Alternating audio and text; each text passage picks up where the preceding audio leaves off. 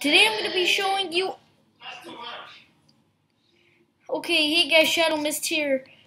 I'm going to be showing you a cool little video. It's Team Fortress 2 related, Steam related. Now what you're going to need is you're going to need a few things. You're going to need this is on Mac. It's going to how to install skins 2015 on Mac. So I'm going to take a festive weapons thing, 2011 festive weapons.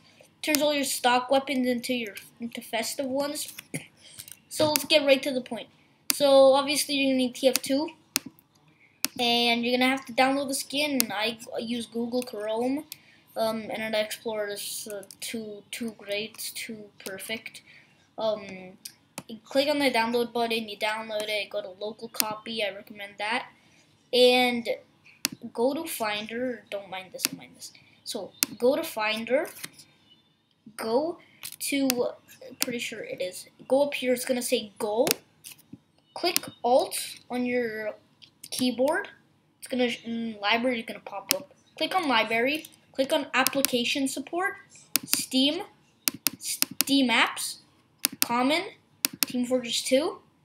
Don't mind these are just some of my sprays and stuff. So go to TF, Custom, and if you don't have a custom folder, make one. And if you're using, pretty sure it's 34-bit or something like that. If you're using a different thing, it's gonna say, it's a completely different thing. It's gonna say your username here and stuff. So I recommend another video. And you're gonna go to custom, and all these skins will not be here. These are just my skins. And if you guys want to know how to get HUDs, I'll teach you in another video. I'm using Eve HUD right now. So go to, there's not going to be no My Custom stuff here. That's a heads up. You have to make a new folder. And let me explain this. So you make a My Custom stuff folder. You open it up. Then it's not going to be here. And let's say you want to get, you download a skin and it says materials and models. You're probably like, what am I going to do with that? So what you're going to do is make a folder called My Custom Stuff. And then you're going to drag the materials and models into here. And when you load up the game, it should work perfectly fine. Last time I checked. And if you're using VPKs, as seen right here, Spy Taunts Pack VPK for the Spy Shuffle. Now, I already have it placed in here. I have a few other skins. CSGO Knife. If I could find it in here. Excuse, I have a little bit of a cold. Also, I'm going to teach you how to download an Australian skin pack later on. Feature, if you guys want any more of these things, I'll be happy to make more.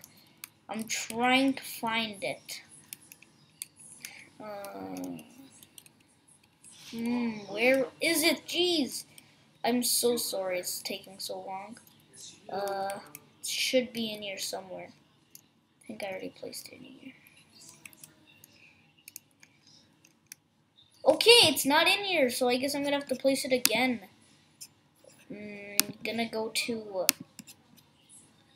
just gonna go, let's just download it again. Click on this. And it should load. Whatever, I'm gonna go to history. Wait, no. Downloads. So, festive. RAR. Then it's gonna have a VPK in there. Then I go to copy. And over here, go to your custom stuff. Paste it in there. Replace. Yeah, it's somewhere in there. And there you go. That is pretty much how you get skins. Now I'm gonna load up Team Fortress 2, and I hope this works. Then I'm probably gonna publish it. But if it doesn't work, then it's gonna go in the trash can. And also, if you're wondering what thing I'm using to record, I'm using QuickTime Player.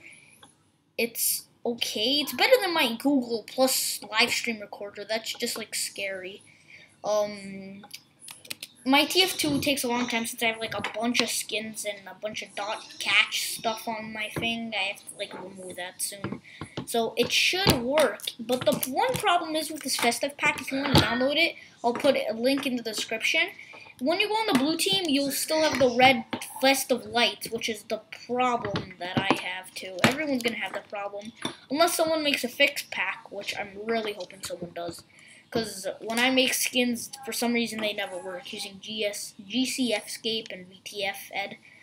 I'm just not good for skin making. And my voice is really squeaky on YouTube for some reason, but in real life it's not, trust me. It's not as squeaky. You can hear so much clicking in the background with the screen recorder. That's why I hate it. And I can hear my own voice when I'm recording it, which is really annoying. It gets me confused. When I first had this, I thought like it was so confused with it, but now I know how to use it a little bit. I'm so sorry it's taking so long. Should load up now. Okay, go to my scout loadout. Go to scattergun. And yeah, you see there, festive lights. Woo! Woo! Woo! Yeah. Okay. You can even have like festive bot killers too, and I think if you get the man, that actually looks really nice. So you can get the this in the description, and I'm gonna teach you how to get the Australian pack next. Oh, I forgot they didn't make it for that yet.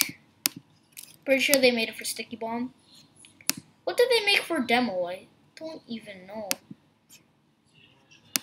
I don't know. What? I don't know. It doesn't work for heavy. I guess some of them don't work. So I'll tell you which ones don't work. Does the wrench work? Please tell me the wrench works. The wrench is like best.